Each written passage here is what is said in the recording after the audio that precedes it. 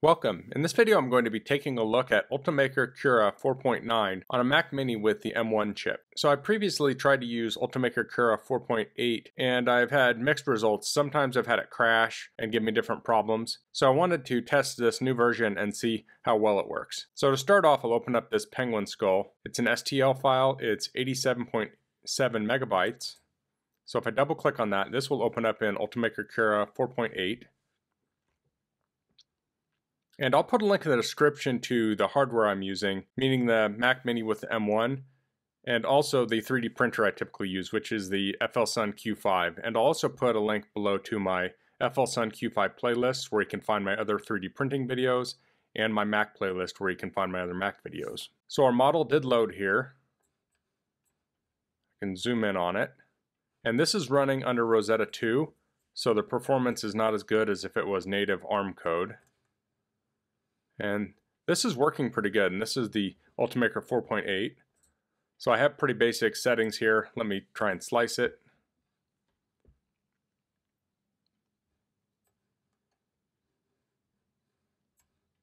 So I'm moving this around while it's slicing.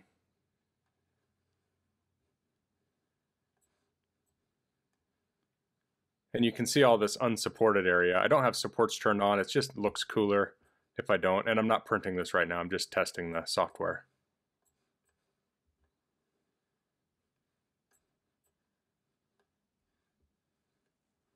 Okay, so it says it's going to take 3 hours 39 minutes to print. I'll hit preview, and this is where I've had trouble in the past with it crashing. So far so good. It's a little bit laggier than it was. Let me see if I can move this and zoom in. I'll change my layers.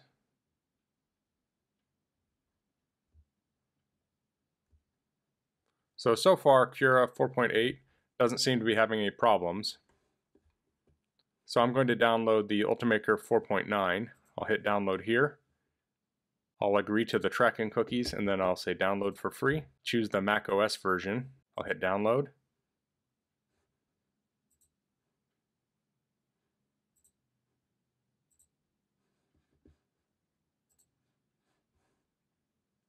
And I'll close Cura. Okay, that's finished downloading, so I'll open it up. I'll hit agree. I'll close out of Safari here while I'm waiting. Okay, we have the image open, so I'll drag this to the applications folder. This says an older item exists in the location. Do I want to replace it? I'm going to say stop for now. I'll go to my applications folder. I'll go to Ultimaker Cura, and I actually have 4.7 on here. So I'm going to do the same thing. I'll just hit enter so I can change the name, and I'll rename this to 4.8. Now I'll drag this over and it won't overwrite 4.8. Now I haven't had great results with Ultimaker Cura on the Mac Mini M1, so I could just delete these and I could also re-download them. Interesting thing here that the new version 4.9 is 608 megabytes, where the old versions were around 370 each. So the application's a lot larger. I'll right click on this and go to get info. If I look under kind, it says application is Intel. Let me zoom in on that. So you can see here it says application Intel. So this is not Apple Silicon native, which doesn't surprise me.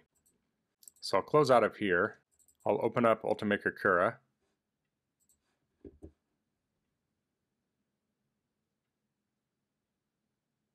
It says it was downloaded from the internet. Do I want to open it? I'll say open.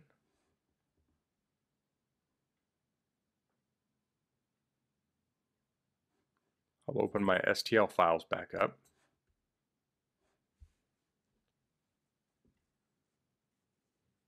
Okay, so it says what's new. There's a seamless workflow with the digital library and Ultimaker Digital Factory. So I have not used that. It says better visual representation. It says the Z-seam is now clearly indicated in preview mode. So you can see these little white pixels here is the Z-seam. So as you change these in your settings, you can see how it looks in the preview. It says line type is now the default color scheme. And it says learn more. So I'll hit next. So it doesn't seem like there's a lot of new big features in this. Here's some other things. It says weight estimation in decimals, split shell category in walls and top and bottom, post-processing script embed screenshot in G-code, add checkbox for extruder offsets. It says Cura should work properly on macOS Big Sur now, afforded by upgrades to Python to 3.8 and Qt to 5.15. If you had user experience visual graphics card problems, specifically on newer macOS versions like Big Sur, you should be able to use this new version. Well, that's a good sign that it says it's supposed to work on Big Sur, and then it lists all these bug fixes here. So I'll close out of this. I'm just curious if the FLSun Q5 is actually in here now, so I'll click on that. I'll click Add Printer. I'll click Add a Non-Networked Printer. I'll go down here to FLSun. And it looks like the Q5 is not on here. So when I originally set this up, I set it up as the QQS, and I changed the print platform, the bed size, to 200 millimeters. I think the QQS is 220 or something like that. So I'll go back to my desktop here, and I'll open up Penguin Skull.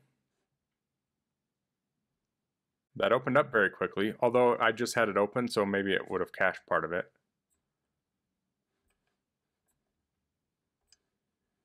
Zoom in here. This seems to be pretty snappy. I'll slice it.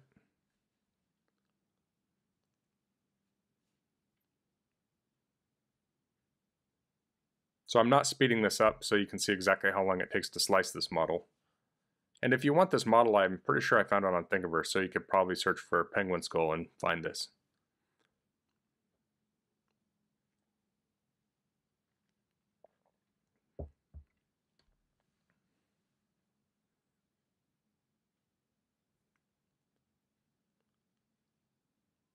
Okay, it looks like it's almost finished here.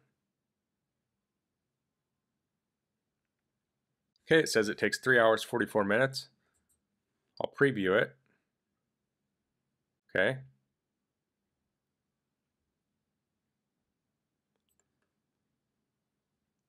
So again, it's a little laggy.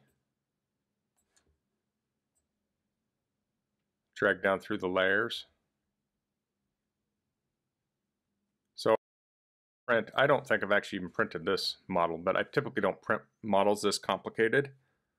So if you have simpler models, this will have better performance. We'll check that out in a minute. But thus far, this seems to be working pretty good. I'll hit Save to Disk. And that seems to have worked. We have the G-code here. So let's try a different model. I'll close this. So on a Mac, you can hit space and preview STL files. So it's kind of handy. Look for something that looks kind of complicated. 17 megabytes. I'll open that up.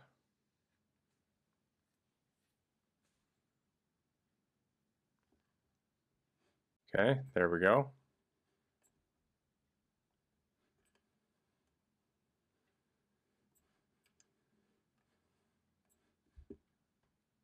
So I always get this message. It says the file has been modified. Would you like to reload the STL? I don't know what causes that. I'll close that. But I've obviously not modified that file. I'll hit slice here.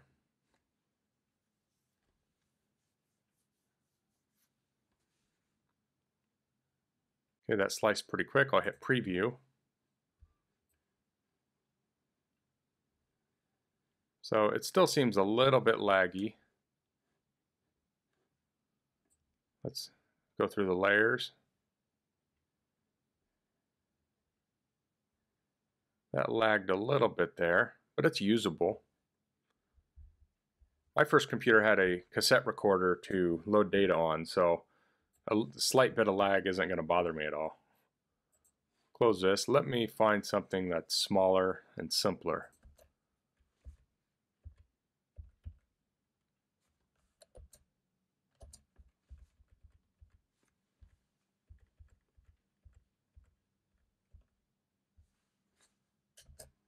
Here's a penguin model.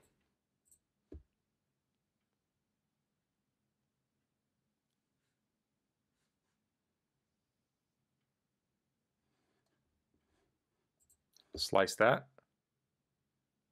Okay, that sliced very quickly. I'll hit preview.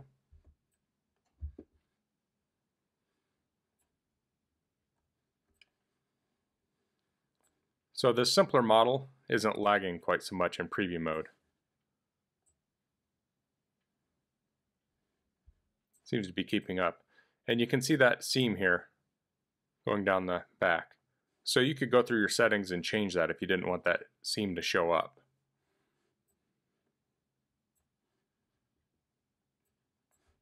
Saved a disk on this.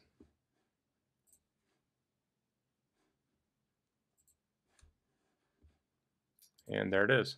So I just wanted to make this quick video testing out Ultimaker Cura 4.9 on a Mac Mini with M1 processor. In my short test, I haven't noticed any problems. Performance seems to be okay. On the more complex models, it did lag a little bit. So if you had models that were more complex than the ones I showed, then it would probably have even more lag. I didn't have any crashing like I've had in the past. It does seem to be able to export these files out, so that's good. If you've been having problem with Ultimaker Cura on Big Sur or Macs with the M1 processor, I would recommend trying out Ultimaker 4.9. And like I did, you can rename your previous version, so you can always go back to it if you have trouble with the new versions. So I obviously can't test everything. That would take forever to test like every setting. But if you have the older versions and you have trouble with a specific feature, drop a comment below and I can maybe test it on this version on my system and see if it's working. So that's all for this video. If you have any questions, please leave them in the comments. If you like this video, please click like. If you haven't subscribed to my channel, I'd appreciate it if you could do that. And thanks for watching. Until next time, goodbye.